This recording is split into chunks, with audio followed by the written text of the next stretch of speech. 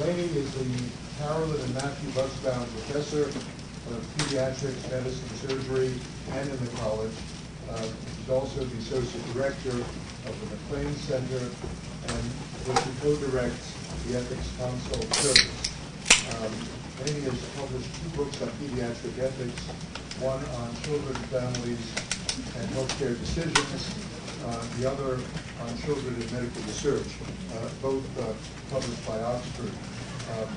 She's working on a 3rd book on the genetic testing and screening of infants and children.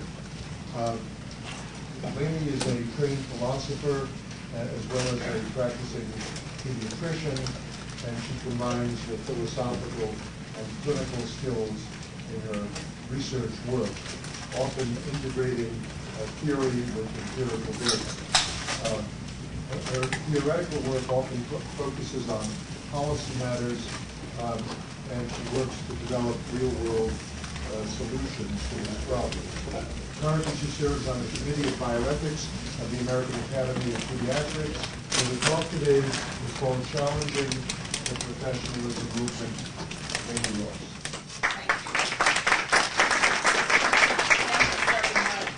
So the first caveat is that these thoughts are preliminary. Mark did move my presentation up by 4 months. I'm not arguing against professionalism, understood to mean clinically competent physicians who practice ethical medicine, nor am I objecting to teaching clinical competency and ethics.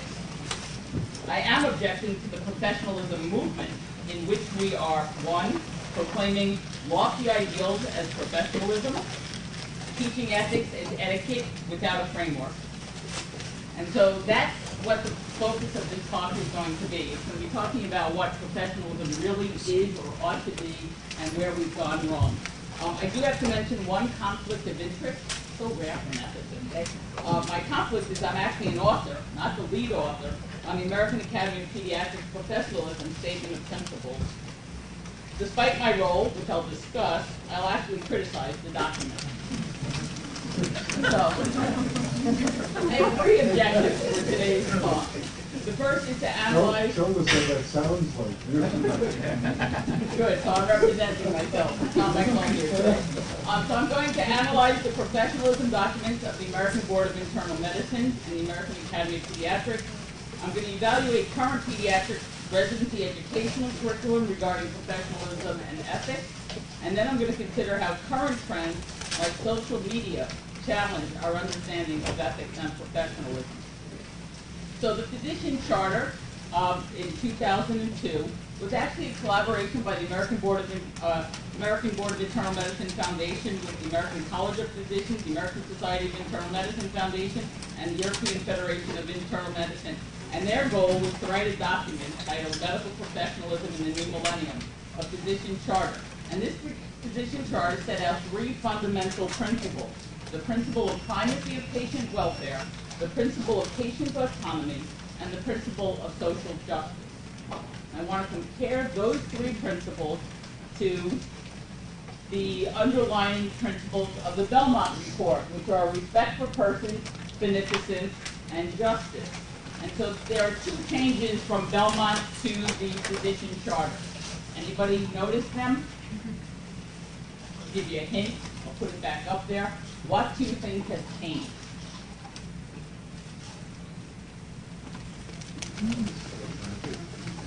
I didn't hear. Right, so we moved from respect for persons to respect for autonomy, and we changed the lexical order, both of which are a big mistake.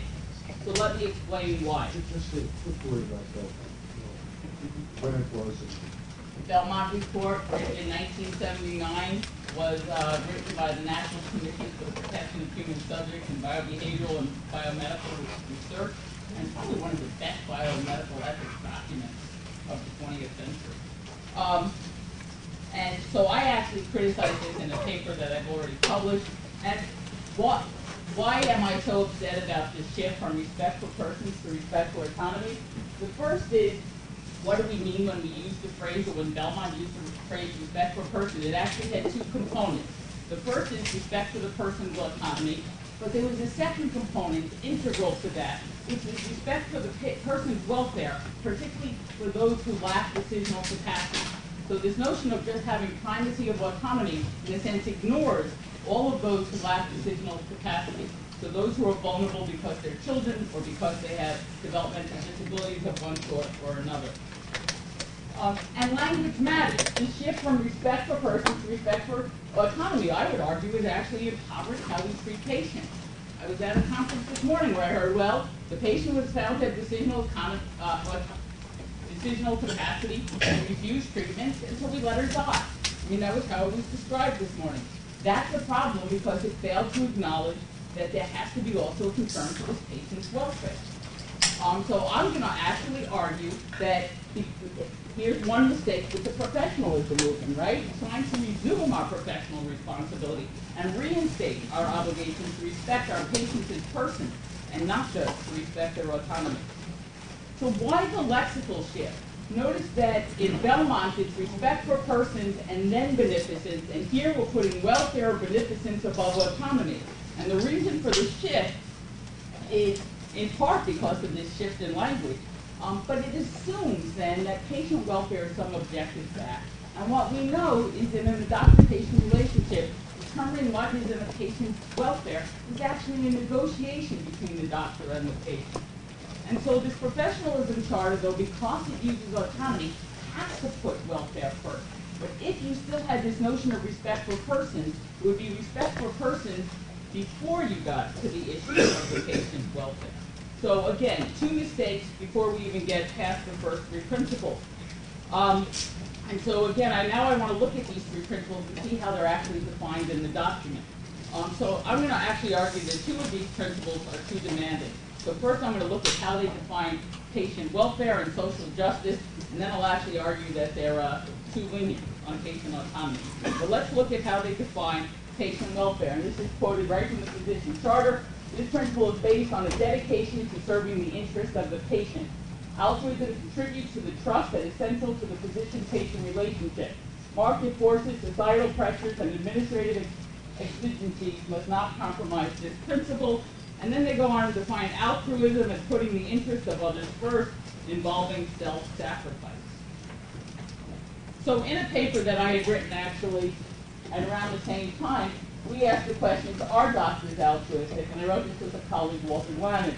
We actually argued that one of the most fundamental features of medical professionalism is actually a fiduciary responsibility based on trust to patient, and it applies a duty or obligation to act in the patient's best interest. And we use the language then of fiduciary and not of altruism. In fact, we argue very specifically that the problem is that altruism suggests that it's supererogatory or going beyond obligations, and that you can be altruistic in a relationship in which there is no relationship. But in the doctor-patient relationship, where you have a relationship, you actually have obligations. And so we don't want to be saying to doctors, be professional by being supererogatory. We want to see that professionalism is part of their duties. In fact, in this paper, we did a fun twist. We actually argued that it was the patient who are sometimes altruistic. It's the patient who lets the medical student try the LP, even though the medical student admits it's their first time. It's the patient who agrees to be a living donor for another family member. It's not us who are being the altruists. And we argued, and we concluded in our paper, that if it is patients and not the doctors who are altruistic, then the patients are the gift bearers. And to that extent, doctors owe them gratitude and respect for their many contributions to medicine. Recognizing this might help us better understand the moral significance of the doctor-patient relationship in modern medicine. So again, I mean, basically my conclusion here is that altruism is too demanding and inappropriate in a fiduciary relationship. Now let's look at their second principle that I want to say is too demanding, which is the principles of social justice. And again, I'm quoting, although I've added some italics. The medical profession must promote justice in the healthcare system, including the fair distribution of healthcare resources. Physicians should work actively to eliminate discrimination in healthcare, whether based on race, gender, socioeconomic status, ethnicity, religion, or any other social category. So notice, we're supposed to be working actively to get rid of discrimination and social inequities. And then my first question is, does this apply locally, nationally, internationally? And is this a requirement for every physician or just for physicians as a group? And I'm sorry, it seems to have come off from the changing of computers. But basically my argument is going to be that I'm not convinced that each of us individually are actually working for that. But I'm going to talk about that. After they give the 3 principles, they then actually give another 10 professional responsibilities. And one of them is commitment to improving access to care, which I would argue fits along with this principle of social justice. And as the charter explains, a commitment to equity entails the promotion of public health and preventive medicine, as well as public advocacy on the part of each physician, emphasis, without concern for the self-interest of the physician or the profession. So who serves the underserved would be the first question I would want to know, because if all of us have an obligation, the answer is we should see 100% on every single one of these, and we're not going to. So here was a study done in published in 2006, although the survey was done in 2001. And what you see is, I would say commendably, 3/4 of the physicians said, I personally want to be involved in providing care for the medically needy during my medical career. And only 25% said physicians should volunteer their time working in a free clinic. And then 87% disagreed with this statement. Physicians should not be concerned about the problems of the medically needy. So we have about 3/4 of the physicians actually expressing at least attitudes about taking care of those who have less. When you look at behaviors, they say physicians provide charity care. You had 79.8%, 80%, and physicians had participated in national or international aid missions. You had less than 10%. So clearly, another study that was done looked at the percent of physicians providing charity care, and the one thing that's really noticeable is the percent of physicians who are providing charity care is decreasing over time. And part of that can be the economy. So if every physician has obligations to social justice, and 1/3 of us who aren't providing any charity care are failing, and if the medical community has obligations to actively, remember, it's not just providing, it's actively eliminate social inequities, then we all fail. Which again is why I feel that this professionalism doctrine is just lofty ideals. So now let's look back at these 3 principles, and now I want to focus on patient autonomy and say that the physician charter here may not be demanding enough. Because here's what they wrote. Physicians must have respect for patient autonomy. Physicians must be honest with their patients and empower them to make informed decisions about their treatment. Patients' decisions about their care must be paramount, and the italics are mine. As long as those decisions are in keeping with ethical practice and do not lead to demand for inappropriate care. And so why do I have this in italics? My first is, decisions are in keeping with ethical practice. Does this mean that conscience clauses can or cannot override legitimate patient requests? Because that would be one way that they may have a, quote, legitimate request that's going to be overridden or at least ignored. And then I have to ask the question, who defines what is inappropriate care? Is inappropriate defined by clinicians or utilization review committees? Or is inappropriate care based on evidence-based medicine? And are these boundaries decided by individual physicians or physicians as a group? And is there any negotiation or, in a sense, what recourse does the patient have if they feel their care is appropriate and the physician deems it inappropriate? So in other words, I've now rejected all 3 of the principles. So let's move away. Maybe it's just because it was written by the internal medicine people, and I'm a pediatrician. So do the pediatricians do better? And the answer is no. But here's what happens when the pediatricians decided to promote professionalism. I should say that the real process began with the American Board of Pediatrics. They wrote a book with the Association of Pediatric Program Directors called Teaching and Assessing Professionalism in 2008. And then the AAP came out with their own statement.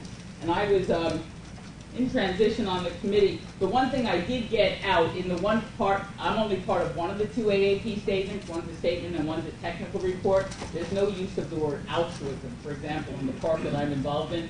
And yet we did maintain the principles, the 3 principles as decided by the American Board of Internal Medicine. So what do you have to know about the American Board of Pediatrics project? Basically, it's an interesting thing because it was done through the medical education. They said that since 1982, pediatric residency programs have been asked to evaluate trainees for ethical behavior. And in fact, in 2007, the ACGME required documenting teaching and evaluation of professionalism. So they created this project in 2008, which was about teaching and assessing professionalism. It was a program director's guide. It was written by 8 highly respected medical educators and adopts most of the physician charter. There were no ethicists on this project. And here's what the ABP wrote. There are many definitions of professionalism. For our purpose, we will use Stern's definition as highlighted in his book, Measuring Medical Professionalism. And here's his definition.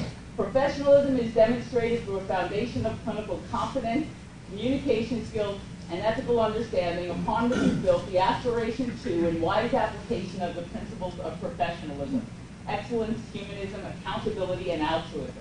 This definition emphasizes the fact that professionalism is a behavior that must be demonstrated. So remember, this was a group of pediatricians, medical educators, whose goal was how are we going to measure and evaluate professionalism, so they defined professionalism as a behavior. So is professionalism a behavior? And the answer is yes. But professionalism can be understood as much more than that. It can be understood as an attitude, an identity. It's about values, norms, attributes, motives, or tendencies. I think it's really important to acknowledge that how we're going to conceptualize it is going to structure how we're going to teach it and how we're going to live it. So contrast the more global, quote, identity conception of professionalism in medicine, which would say that teaching professionalism is not so much a particular segment of the medical curriculum as a defined, rather it is a defining dimension of medical education as a whole. So we shouldn't have it sort of pegged. This is our professionalism education and we're now done. It needs to be throughout the curriculum. We have to deal with it because we have the, quote, hidden curriculum. So here's another problem I have, is that once you make it a behavior that has to be taught and evaluated, you entrust it to the medical educators. But such an approach fails to provide the analytical framework with which to examine professionalism, which is in a sense coming from the foundations of philosophy and medical ethics. These case-based approaches, which is what both the ABIM and the American Academy of Pediatrics focus on, often use cases alone without theory. And it allows the students, but that fails to allow the students to then take these ideas and apply them to other cases. And there have only been a few articles that actually try to evaluate, and they do find this problem, that because it's studied in a concrete way, it's not able to be abstracted beyond. Of course, we also have to acknowledge that one of the most important behavioral components is going to be this whole issue of role modeling and the hidden curriculum, and something we really haven't addressed so far. So a behavioral approach to professionalism, I just think, again, is just a weak understanding of professionalism. When the AAP committee decided to look at the ethics underneath it, they also enumerated the same 3 principles and 10 responsibilities. And one of the responsibilities that they focused on was social justice and advocacy. They went even further than the American Board of Internal Medicine, so I'm going to quote, "Pediatricians have a responsibility to use their knowledge, skills, and influence to advocate for children and their interests, my italics, in all domains of society, not just in healthcare. A child's health is broadly understood to include emotional, educational, psychological, and spiritual well-being. I've left the clinic. I'm now responsible for all children in all aspects of their daily lives." So my first question is, if I'm really supposed to be advocating, how good are physicians about advocating? And I love this article. Although physicians seem to endorse the idea of civic engagement as a professional responsibility, there's less evidence that physicians actually engage in these activities. The limited evidence available show that physicians are more likely to engage policymakers on issues affecting their own economic well-being, and that on the most basic measure of civic involvement, that is voting, doctors vote less often than other professions, or even the public at large. Others have observed that often a discrepancy exists between the professional values physicians endorse and the behaviors they demonstrate. And here is the data that he showed in this article, showing how poorly physicians have voted in all elections, way below the average general public, and even way below their lawyer colleagues. So, and that would be the simplest form of ethics. So what are pediatric residencies doing about professionalism? We actually did a survey, and Peter worked with me as well as Colleen Lang, who's now at Wash U. Again, I'll give my conflict. It was partially funded by the American Academy of Pediatrics section on bioethics, and it was approved by the Association of Pediatric Program Directors, who agreed to distribute the survey on their listserv with, in a sense, their seal of approval, probably helping us get the 60% response rate that we got, but neither the AAP nor the APCD had responsibility for content or data analysis. And so what did we find? The first thing is, as I said, we did get a 60% response rate.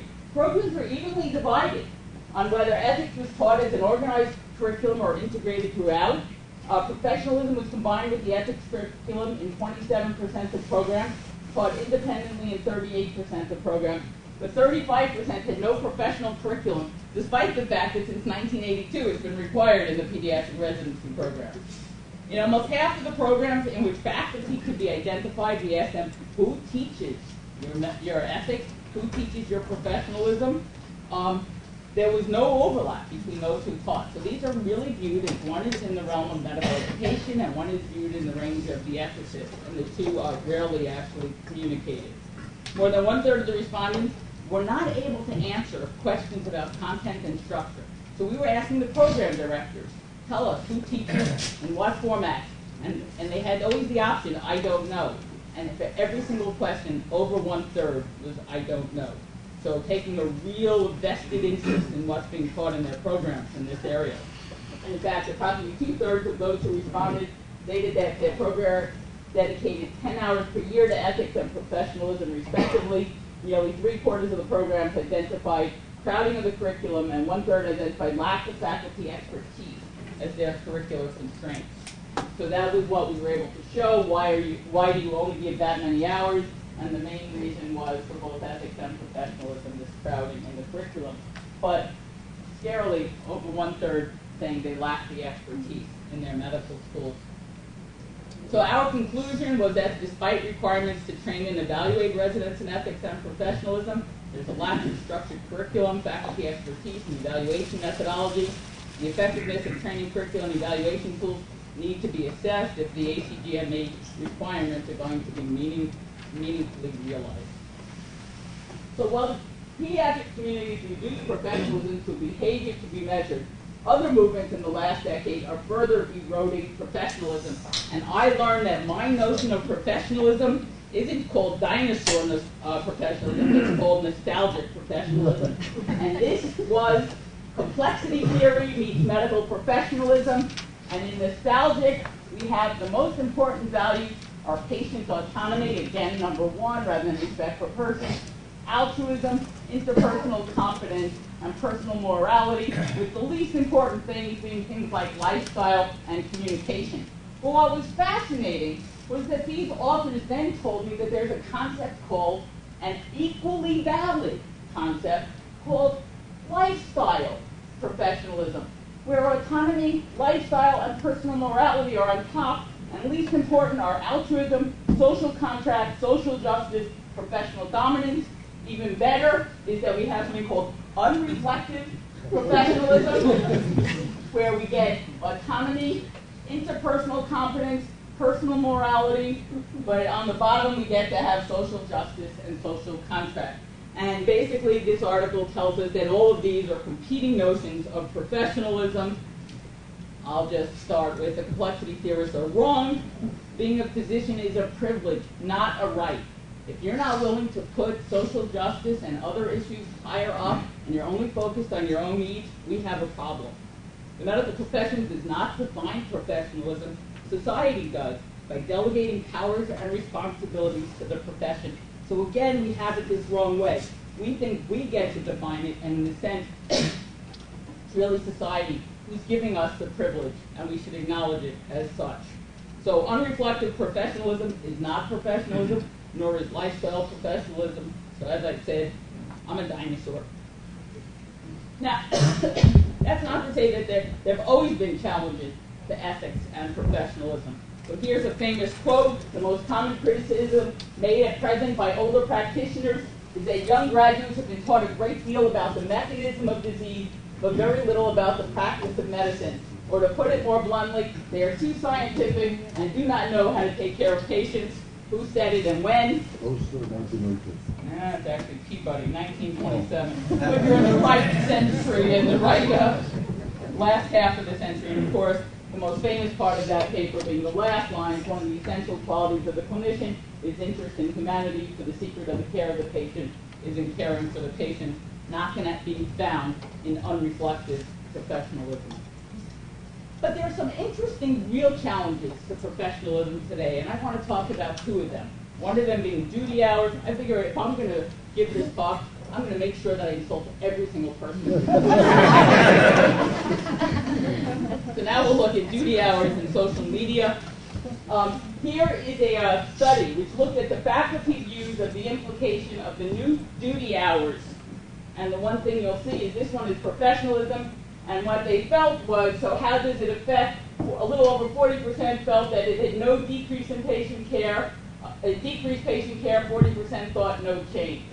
And they thought over 70% thought it decreased medical knowledge. But here's what they thought about professionalism. 60% really felt that it was going to decrease what I would assume they meant nostalgic professionalism. But the real issue is social media. And we're going to have lots of issues with this. Examples of questionable behavior by healthcare professionals. There's resident blogging about a difficult patient, which the patients and the family may access. There have been cases where the Mayo Clinic surgical house officer who photographed the patient's tattoo and texted it to friends from the OR. Anybody know what body part and what it said? What? Yes, it was a bar owner who had tattooed on his penis the word red hot. He actually was thrown out of the residency program. There have been unprofessional behavior by medical students engaging in drug use documented on a social media site. So, but the social media concerns is actually bi-directional, right? Because the privacy concerns go both ways. And by that I mean that patients can learn lots of personal facts about their physicians unless you don't have. How many people here don't have a Facebook account? Okay, it's a minority, right? And LinkedIn, and when I say Facebook, I mean all of those accounts. So can physicians, one of the issues that has come up in the medical literature is whether physicians can read patient blogs. So imagine your patient has a blog and he's talking, and in it he may even talk about compliance, alternative therapy, secondary goals. Can you go and try to find out about this? Now, if it's the transplant team and they learn about noncompliance, it could actually exclude the person from getting a transplant.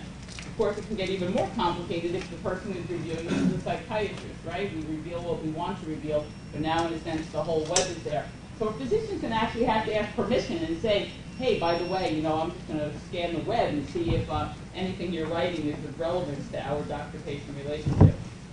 So we're going to have issues like this that I think that really haven't been understood by many of us who, quote, profess nostalgic professionalism, in part because we don't really take part in this era of social media. So, but how big is the problem? They did a couple of surveys recently. Thompson et al. At the University of Florida studied Facebook, found out only about half of their medical students had it, about 12.8% of their residents. They said a majority of the accounts were not private, and in some cases they were inappropriate or unprofessional content posted. Right? In 2010, they did focus groups with medical students from Washington University School of Medicine. The vast majority used Facebook. The majority were identified online by name and institution. And there were differing views of what is inappropriate to post online.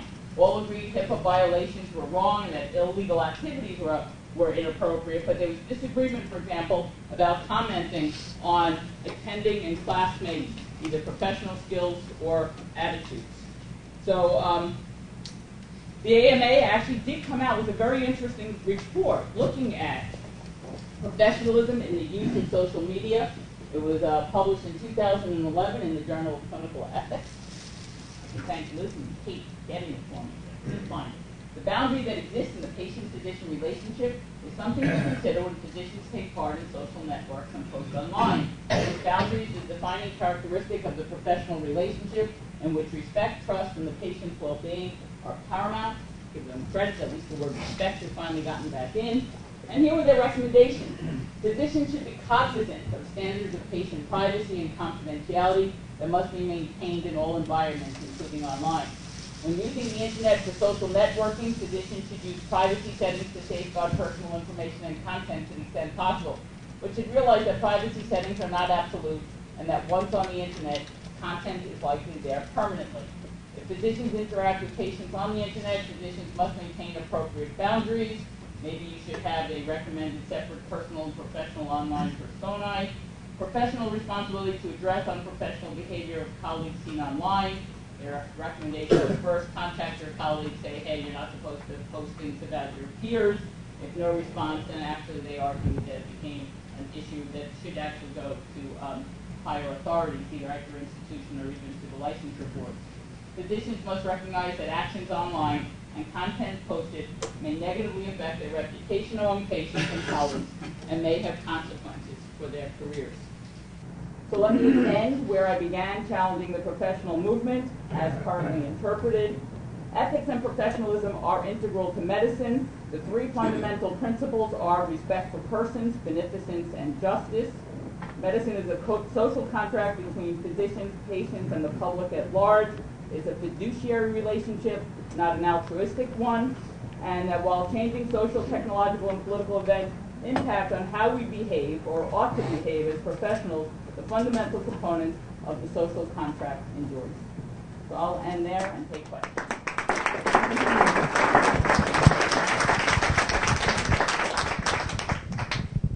We respect others one level because they are human beings. We respect a person because a person is human. We also respect a person for their character. We have awe for certain people, respect them because of their accomplishment. And sometimes we respect people because we are afraid of them. You respect someone with a gun in their hand. So the respect can be vague. But we respect patients for their autonomy and for their individuality. But we may not even respect the person who, for example, was in the process of putting a bomb someplace or was going to kill someone, and then somebody shot him, and now this is our patient.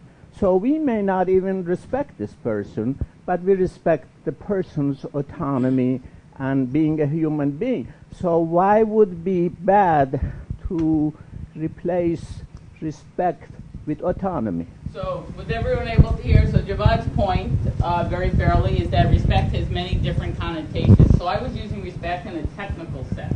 I was using it in the phrase respect for persons, which is clearly articulated what it's defined as in the Belmont Report. And the first is about respect for patient autonomy, but it's also about respecting the patient's welfare, particularly for those who lack autonomy, and even for those who have autonomy but may be in a vulnerable situation. Being sick is a vulnerable time for all of us. And so that's why it's not just about autonomy. Oh, the person said no, I'm done. The person said no is the beginning of a conversation. And that's the difference. So Lainie, you mentioned that this talk actually came 4 months before it was supposed to be given, so work in progress. I think there were some parts of your talk which were pretty definitive. For example, at the end we talked about social media, you had a very clear statement about like boundaries between professional and personal personae. But there were other parts, so particularly the social justice part, where I think in some ways both what was presented in terms of the societies regarding social justice issues, and then your discussion of it was less clear. So let me give you an example. So you mentioned, for example, that the societies talked about, well, active physician advocacy and a variety of areas for social justice. But it really wasn't defined in terms of the professional charters. So in some ways, some of your critiques, I think, were potentially unfair in terms of it being vague and you're sort of putting words in people's mouths. So, for example, you mentioned, for example, the uncompensated care slide where you were then defining, saying, well, if 1/4 of people weren't giving uncompensated care, well, maybe they're being hypocrites. Or the issue about, well, you know, pediatricians and getting involved in schools and poverty and a variety of non-health issues. If they weren't very strong advocates, then they were hypocrites in some ways, was the implication. The last SJM meeting, the theme was advocacy, and there was a very impressive speaker who was basically Gandhi in terms of her life career. But she had one slide where she had like sort of a ladder of like 10 different ways to become involved, ranging from feeling minimal to being like her in terms of being Gandhi. And she made the point that, well, you know, we don't all have to be Gandhi, that, you know, we have to figure out, given our interests, our strengths and talents, where do we fit in the continuum, but everyone has to do something in terms of social justice. So I guess in terms of that particular topic of social justice, if you can explain a little bit more in terms of, I guess a little more specific in terms of where you think we should be then, you know, because in some ways you took a straw man in terms of the Well, existing. I don't think I took a straw man. So, I mean, I use the voting example as the minimal amount of social advocacy, and we don't do a very good job there. So, you know, I'm not asking for Gandhi. I was asking for something that minimal. But you said I was unfair. I'm using their definition, which was physicians should work actively to eliminate discrimination in healthcare, whether based on race, gender, socioeconomic status, ethnicity, religion, or any other social category. And I think that it's demanding too much to ask that everyone do it actively. So I agree with the speaker who said it's all on a continuum and that different people should do different things. But my point is, if we really require that, then we're failing, because we can't even get us to vote, let alone get us to actively try to change the system, try to work for the Obamacare and trying to get all those people without health insurance.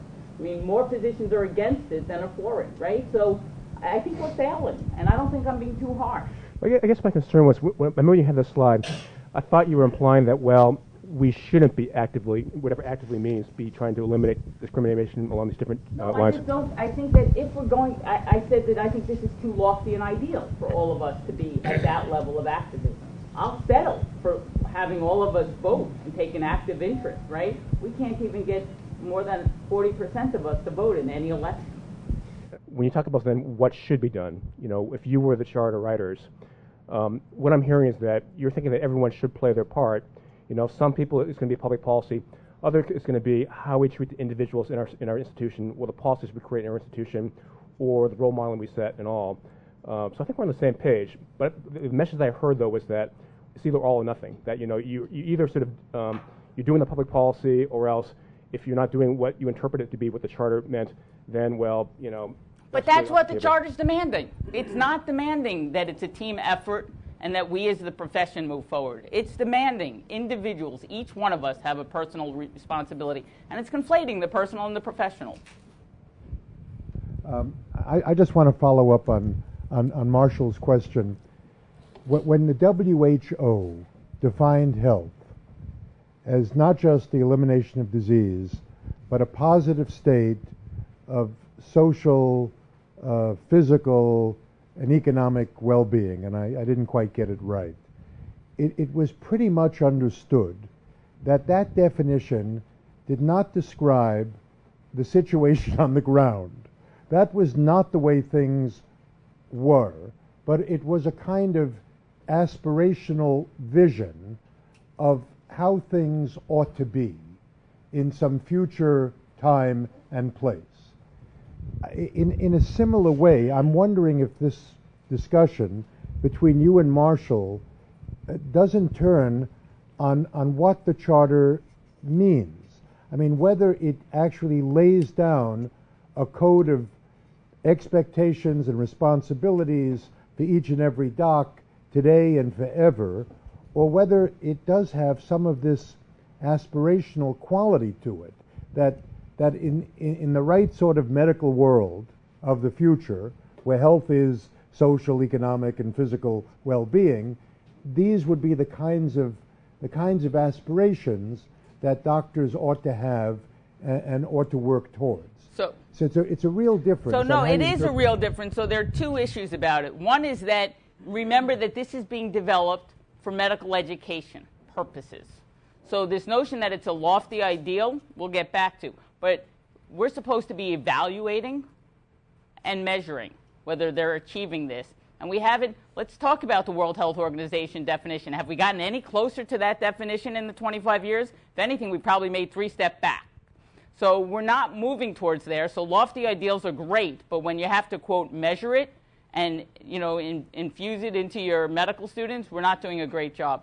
So one question is, if it's just a behavior, and I don't think it is, but if it's just a behavior, that's one way of responding, that they're talking about behaviors.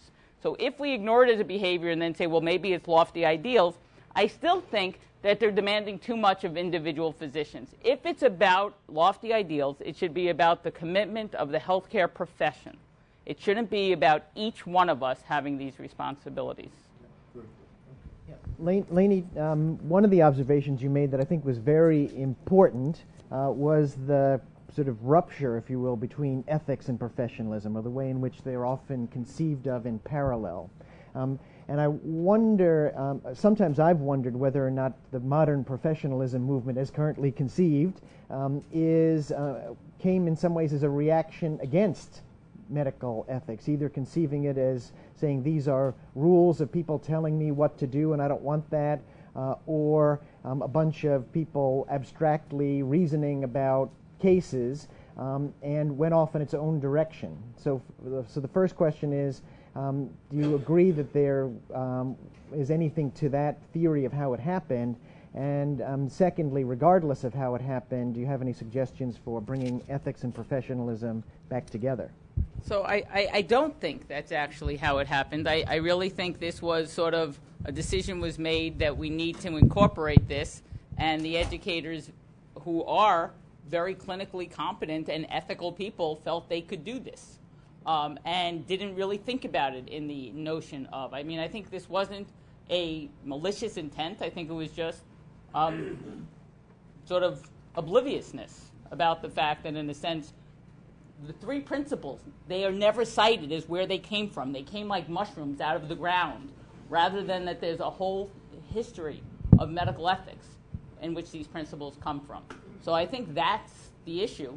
And I think it's a failure on the ethicist's part for not sort of engaging as this movement started to take place and saying we can help with this as well. So,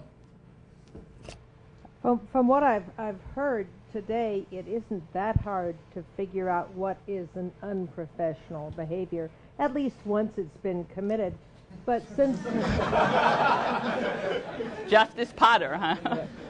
But you teased me, having 4 months, with a very brief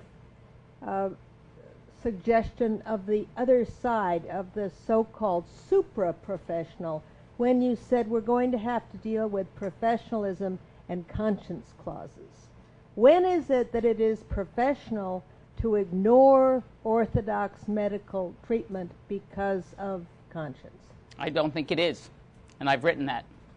So, well, you got some argument in this room. I know I do. Okay. I have a theoretic question. Can you define and contrast ethics and professionalism as terms and concepts?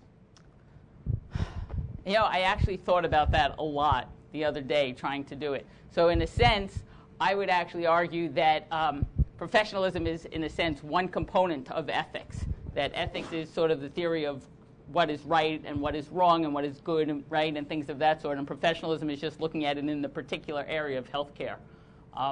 It's not adequate, but I've been thinking about. But I do think they're totally overlapping. The principles we're using are the same, and we've just failed to acknowledge that. Now, professionalism also has another component, which is about clinical excellence. But I would actually argue you could sort of assume that in ethics as well. Right. I think that's an important point, because from sitting in educating groups, ethics is seen as a subset of professionalism, not professional as a subset of ethics. And I think that paradigm shift is part of what I think you're pointing out. Yeah. Well, join me in thanking Lainie for wonderful